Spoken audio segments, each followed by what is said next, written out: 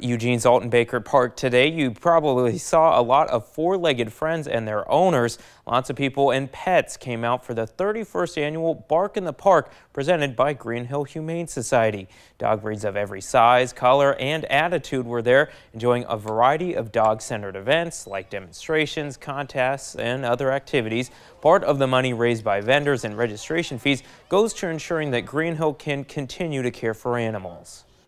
So this is one of our largest fundraisers here in Lane County for Greenhill. All the money raised goes directly to supporting all of the animals in our care. We have over 1,000 people and their pups come out first thing in the morning starting at 7:30, get ready for our 10K, our 5K, and then later on we do a 2K, which is more of a parade party for all the pups.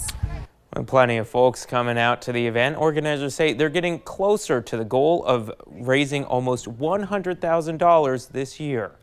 So it takes our whole community to get this thing together and raise almost $100,000. That is our goal. We're at $80,000 right now, which is huge, and going to help so many animals at Greenhill.